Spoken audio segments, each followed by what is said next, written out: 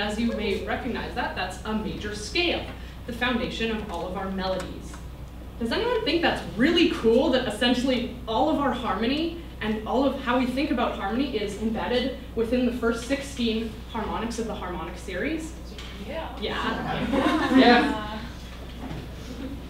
Now, so it's probably not a surprise for me to tell you that because this is essentially where our harmony system of harmony comes from, this is also where our system of what sounds good and what sounds in tune comes from. And it turns out that the closer you get to the beginning of the harmonic series, the better or more consonant intervals sound, and the more in tune we consider them to be. Okay?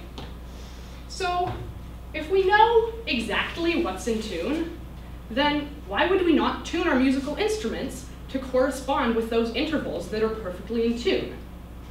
Well, we're gonna take this theoretical piano, and I have the notes labeled on it, and we're going to tune some of the notes according to how they should be tuned with the ratios of the harmonic series. So we're going to tune the fundamental pitch. We have 220 hertz, the A, and an octave above that, the ratio of 2, and the fifth and the third, all according to their ratios. Now, just for comparison, these are the pitches that pianos are actually tuned to. As you can see, the octave is pure. Well, in theory it's pure. Things are actually slightly more complicated than that. But the fifth is slightly flat, and the major third is actually extremely sharp. So what kind of strange thing could be going on that would make it be necessary for us to tune our piano out of tune? Well, it turns out, as many things are, it's not actually quite as simple as you might want it to be. So we're going to start out by looking at this C sharp. As you can see, the C sharp on the piano is the same key as the G flat. So if you tune up a major third from A to a C sharp, that's tuning that's tuning a C sharp, not a D flat, because you're going up a third, not a diminished fourth. So if you were to tune a D flat, one way you might do it, using only ratios from the harmonic series, or intervals from the harmonic series, is you might go up an octave to the A, down a major third to the F, and down another major third to the D flat. And I'm just going to show you that here. And so you take an octave, and you take away a major third, and remember how intervals are on a logarithmic scale, so we actually need to divide rather than subtract. And you get this interval of 8 to 5, which corresponds to the F. And now take away another major third, you get the interval of 32 to 25, which corresponds to the D flat. As you can see, that is not the same interval as the C sharp, which has the interval of 5 to 4. And the difference between them is this interval of 128 to 125, which we call a dices. And this proves that C sharp and D flat, or any other two of what we call enharmonic equivalents, or two notes with the same pitch but different names, are not actually equivalent. They don't actually necessarily have the same pitch. And so one possible solution to this is just to add more keys to the keyboard. You know, one for C sharp, one for D flat. And this was actually fairly common practice in the Baroque and classical eras. However, it didn't really catch on because it made the instrument exceedingly difficult to play, as you might imagine. Now, it also turns out that just adding more keys doesn't solve all of the problems, because there's more problems that arise. Even notes which only have one name sometimes can have more than one pitch associated with them. Take, for example, the B. The B is one major second above the A. However, there's a few ways we might go about tuning that. We might go up a perfect fifth to the E and down a perfect fourth to the B, or we might go up a major sixth to the F sharp and down a perfect fifth to the B. Those would both use intervals that are perfectly in tune, and so could be both called in tune major seconds. However, they actually give two different intervals. One major second is the interval of 9 to 8, and the other one is the interval of 10 to 9. And you can see the difference between them is the interval of 81 to 80, which we call a syntonic comma. And this shows that even notes with the same name can't always be exactly the same pitch. Now there's one more example I'm going to show you, and this involves the circle of fifths. And many of you might be familiar with the circle of fifths, as it has many applications in theory, like, for example, the order of the keys. However, that's not what we're concerned with right now. The basic idea of the circle of fifths is if you start on a very low note, such as a G flat in this illustration, and you go a series of 12 perfect fifths, eventually you will come to the enharmonic of the original note, however 7 octaves higher. Now, it probably won't surprise you, because we've already said that enharmonic equivalents are not necessarily equivalent. It probably won't surprise you for me to tell you that those two will not actually be perfectly equivalent. However, it might surprise you if I tell you that the difference between them, this interval here, which we call a Pythagorean comma, which is just because you can't really tell how big it is from those large numbers, but it's slightly larger than this syntonic comma. That is a different interval than the other two enharmonic equivalents we had. So, and the other interesting thing is that in the previous example, if we were using, say, a G flat and an F sharp, the one that would be higher is the G flat would be slightly higher than the F sharp. But in this example, the F sharp would actually be slightly higher than the G flat. And through some simple mathematical proofs, which we're not going to go through right now, you can prove that there are actually an infinite number of different distinct pitches that would be necessary if you were to play every possible interval in tune. Now, that's kind of a difficult thing to deal with when you're trying to tune a piano, which has only 12 distinct pitches per octave. So, but you might think, well, how much of a difference do these little discrepancies make? I mean, the interval of 81 to 80, like that's tiny, right? It can't make a big difference. Well, I'm going to show you how big of a difference it makes. On this piano, you can change the temperament or tuning system, and I'm going to change it so that it's perfectly in tune in one key. And we're going to say the key of C major, okay? So just for comparison, this is our normal tuning system.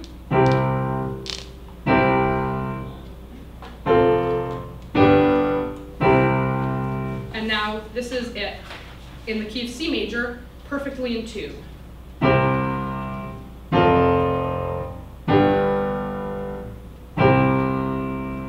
You can tell how nice those intervals sound.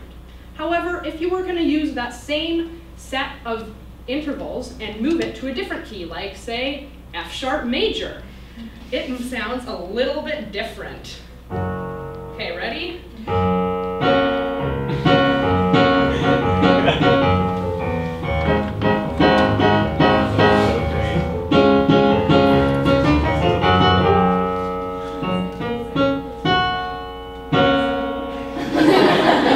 It's not exactly in tune if you move it to a different key, and that shows how much out of tuneness our tuning system is actually compensating for.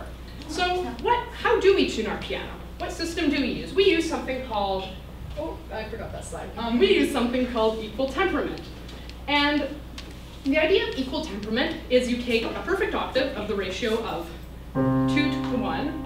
Well, theoretically, you take a perfect octave. And you divide it equally into 12 semitones. And because intervals are on a logarithmic scale, that means you need to find a common ratio that will multiply those intervals rather than a common difference between them. And so how you do that is you take the ratio of an octave, which is 2, and you take the nth root of 2, where n is the number of divisions you want, so in this case 12. So every interval in equal temperament is a multiple of the 12th root of 2. And this actually has interesting connotations, because if every interval is a multiple of this number, by definition, we can see that this number, because we need a radical to express it, will be by definition irrational. However, the one thing in common with every single ratio that can be formed using the harmonic series is that they will all be rational. And so this shows that no interval in equal temperament, except of course the octaves, are perfectly in tune with any interval within the harmonic series. However, this doesn't just apply to equal temperament with 12-tone octave division. It also applies to any equal division of the scale. So if you were, say, to take an octave and divide it equally into 200 billion different tiny little notes, then not one of them would be perfectly in tune with any one of the any one of the intervals in the infinitely large harmonic series. That's something interesting to think about. Now, equal temperament, we've been using it it hasn't been around for a super long time. We've been using it for less than 200 years at this point. And although it's almost universal today, it's not the only tuning system that's ever been used. About 2,500 years ago, there lived a man. You may have heard of him. His name was Pythagoras. And as well as being a famous mathematician, philosopher, and bean lover, he was also a musician. And he is accredited with being the first person to discover that the most consonant intervals can be formed by strings whose lengths are in simple integer ratios. And the intervals that he decided were consonant were the interval of a perfect octave with the ratio of 2, the interval of a perfect fifth with the ratio of 3 to 2, and the interval of a perfect fourth, which is the difference between an octave and a perfect fifth, with the ratio of 4 to 3. And he devised a tuning system based on these intervals. And so in his tuning system, all octaves were perfectly pure and all fifths and fourths were perfectly pure. Now, this tuning system actually was quite well suited to music for a very long time, as throughout the Middle Ages, the primary interval in music, in harmony, was the perfect fifth. And in fact, much of harmony was a melody with then a harmony that was in parallel fifths above that melody, which is very different from how we think of music now. And so all those parallel fifths would be guaranteed to be perfectly in tune with Pythagorean tuning. So it worked quite well. And just for comparison, Pythagorean tuning was dominant for about 2,000 years, which is quite a bit longer than equal temperament has been around for. Now, Pythagorean tuning didn't last forever. Around about 1400, 1500, there came a time which you might have heard of called the Renaissance, and as well as many other things, music was completely overturned and reinvented. And the dominant, as well as going from what we call modal harmony to our major-minor tonality that we use today, the dominant interval in harmony went from being the perfect fifth, as it was in the Middle Ages, to the major third, as we know today, and forming the major triad, of course. Now, although Pythagorean tuning had fifths that were perfectly in tune, the major thirds were extremely sharp. And so this didn't work very well. Pythagorean tuning didn't work very well for the new system of harmony. And so a new system was devised called mean tone temperament. And the most common type of mean tone temperament had the thirds in one key perfectly in tune at the expense of the fifths, which would be slightly flat. And there were actually many, many different varieties of mean tone temperament, some which tempered the fifths more than others, some which would temper some fifths more than other fifths, some which would temper the thirds slightly, and all to try and make there be as many intervals as close to in tune as possible. And in fact, it was actually so common for there to be different types of mean tone temperament that sometimes composers, when writing a piece of music, would invent a temperament system to go along with it. That's something we don't see too often today. But mean tone temperament didn't last forever either. Throughout the 19th and 20th centuries, music started to become more chromatic, and composers wanted to be able to modulate to more remote keys, and to be able to, and sometimes even music began to become atonal. And so a tuning system that preferred one key over any other was no longer practical, as well as a tuning system that did not have even semitones was no longer practical. And that's when equal temperament began to be adopted. And just for comparison, mean tone temperament was used for about 400 years, which is quite a bit less long than Pythagorean tuning, however still significantly longer than equal temperament has been widely used for. So what I want you to get out of this is just that equal temperament, although it's almost universal today, it's not the only tuning system that's been around. It's not the tuning system that's been the most successful in its time. It's not the tuning system that's been around for the longest time. And it's not the perfect tuning system, as we can see, as every single interval is out of tune. And so, although it's pretty good for music today, many people don't even know that it's not out of tune. And I think that that's something that people should know, so that depending on the style of music they're playing, they can think more about what kind of tuning they want to use, especially if they're playing an instrument such as a violin, where you can actually change the pitch easily and make intervals in tune if you want them to be. Now, this brings me to my conclusion. And to conclude, I want to say, I know this was probably very technical for many of you, and probably everyone didn't follow everything, but I hope that I gave you all an idea of some of the problems with musical tuning and some of the ideas. And I hope you all got something out of it. And even if you're not a musician and you can't now apply that directly to your music studies or your music making, I hope that next time you're listening to music, it gives you something to think about. Or, at the very least, you can appreciate better the extraordinary complexity and history that goes into something that's as seemingly simple as tuning a piano. Thank you.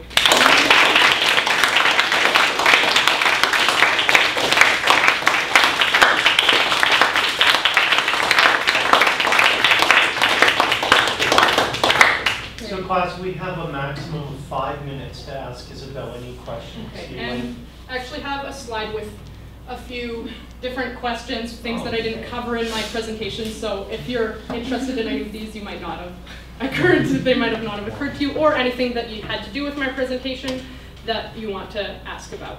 Eva? I noticed on one of the slides you had a thing that said wolf, and it was pointing to a interval. What does that mean? Okay, that is in mean tone temperament. I'm actually going to demonstrate this for you, because this piano does mean tone as well.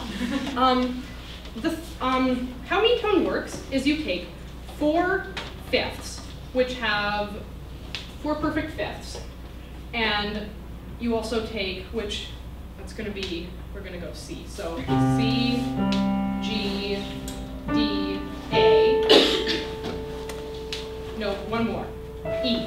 Okay. So the difference between a C and an E is a third, and that's 2 octaves in a third. And so you take those 2 sets of intervals, the 4 perfect fifths and the 2 octaves in a third, and between them you get the difference of the syntonic comma if they're both pure. And how mean tone temperament works is you reduce each of the fifths by 1/4 of the syntonic comma, and then so that they're in line with the 2 octaves in the third, so that the third can be perfectly pure. And that's why it's called quarter comma mean tone. But because you're diminishing each fifth, then I know we already talked about the circle of fifths and how they don't quite line up at the top. But if you reduce each of the fifths by 1/4 of a comma, then it actually goes so that the interval you end up at the end is lower than the just octaves. And in that and so 1/5 can't be that slightly tempered fifth. It ends up being extremely wide, and that's what you call the wolf. That fifth that's very wide. And we can listen for it here. That's a slightly flat fifth, slightly flat, slightly flat, slightly flat.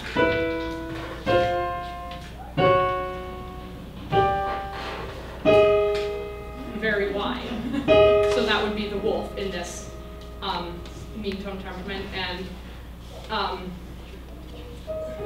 yeah, and so that was a problem that was one of the problems that arose with mean tone temperament, and so they would try and, you could put that wherever you wanted it, so they'd try and put it in the least used key in their instrument. Cisco. I'm going to use one of your questions from your thing, Yes. even though I was going to ask this before, but how do harmonics work for brass and aluminum instruments? Gosh. That's, well, in brass instruments, they actually work using harmonics. And instead of a vibrating string, it's a vibrating column of air inside the brass instrument. And that's why within one position or within one length of tubing, you can have a whole bunch of different notes, and those notes correspond to the harmonic series. Okay. However, it's slightly more complicated than that because the tubes in brass instruments, they're not perfectly cylindrical. They have like bells at the end, and sometimes they're cone shaped. And so then that alters the harmonics, and then things just start getting really weird. So I don't know that in a lot of detail, but basically how brass instruments work is they use harmonics. Okay. Julia. Is tuning something that people playing Renaissance and Baroque pieces need to take into account? Like if you're playing a harpsichord with a piece from when mean tuning was used, do you tune your harpsichord to mean tuning to make the notes work? And is this something that lots of Baroque musicians know? I would say absolutely you should do that. And if you're playing a harpsichord and you're playing Baroque music on a harpsichord, you should absolutely have that harpsichord tuned to the tuning system that the composer intended. So in that case, it would be mean tone temperament. However, this information about tuning it's not very widely known, and there's a lot of myths about it, and a lot of people don't even know that equal temperament is out of tune, and a lot of people think that equal temperament is the god of all temperaments and is better than everything that's ever existed, which, as we've seen, is not the case. And so a lot of people, although I think that's what should be done, a lot of people wouldn't do that. Although I'm sure, although some do. So class, that really draws us to the end of our time for Isobel. It's another round of applause.